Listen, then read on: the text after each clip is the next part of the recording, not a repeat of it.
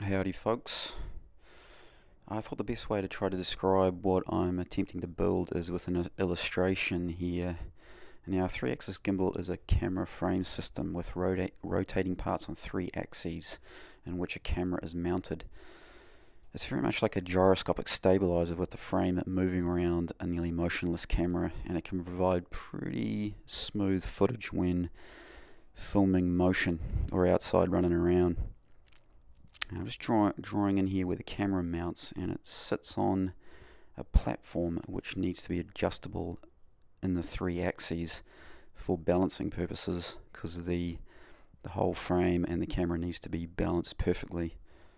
And so this is going to be pretty challenging to build, and it also needs to be pretty strong. That's why I'm building it out of carbon fibre. Points 1, 2 and 3 represent the 3 axes of rotation, and that's what I'm trying to build. Let's give it a go.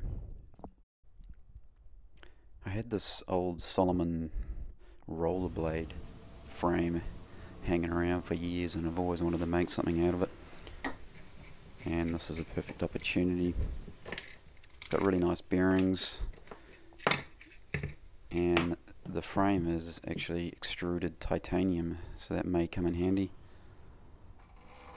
I wanted to use these bearing housings as the pivot points for the frame, and so I just cut them down, cut off all the plastic, and I left myself with one spoke so I could get some leverage.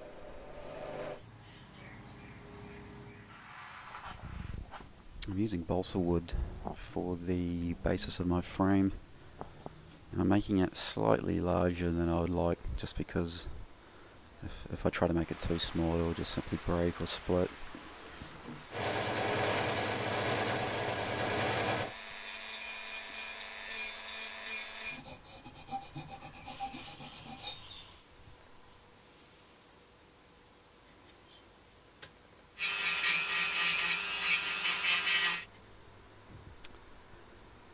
I got all my bearing housings all sitting in nicely in their balsa wood frame.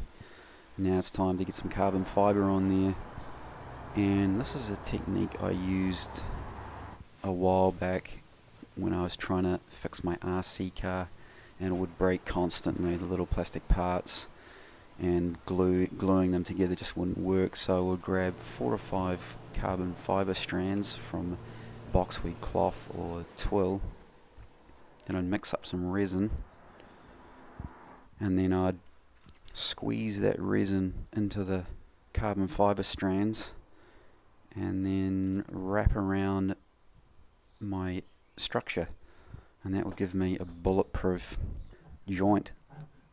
And then I simply carved away the balsa wood here, and that gave me a nice channel in which to lay more carbon fibre, and I could build my frame from there. I'm making up this little frame jig out of right angled aluminium from the carcass of an amp that I had lying around. It's very essential to have a jig when you're dealing with something that requires high balancing accuracy, and this worked pretty well. This is where the titanium frame really came in handy. It's really strong, and I could cut out a little piece which can house the nut that I need to attach it to the other part of the frame.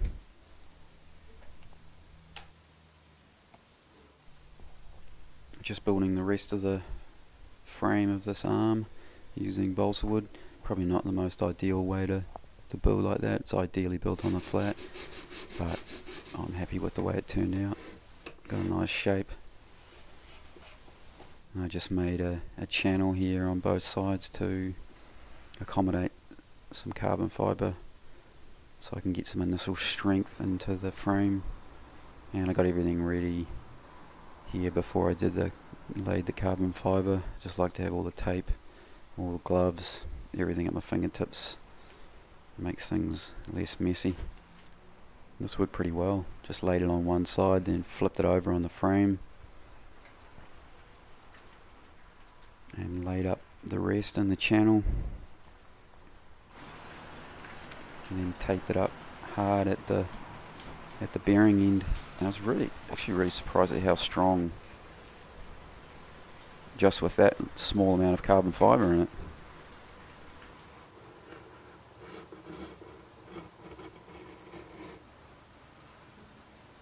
I built up the frame and I cut these diagonal channels into it, and then I could lay my carbon fibre strands in there, and this gives it incredible strength. Even just that small amount of carbon fibre in that shape is amazing strength.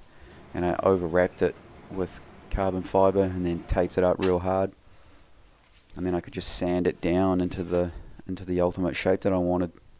I had to do a little bit more wrapping here and there just so that I could fill little gaps and make it look pretty, but really happy with the way it turned out. Also with this, it's just one piece, there's no need for carbon fibre plates and added bolts. Try and keep it all strengthened and stable. It's just one piece of carbon fibre, so it keeps the weight down, and it looks immeasurably better.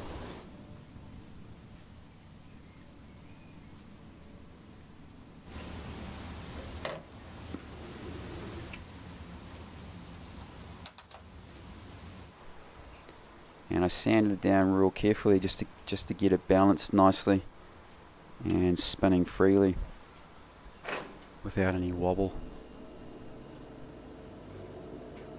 Good to finish this section, and the next section will be quite hard because it's the platform on which the camera sits, which holds all the balancing devices, and that's going to be a bit tricky, but I'll cross that bridge when I get to it.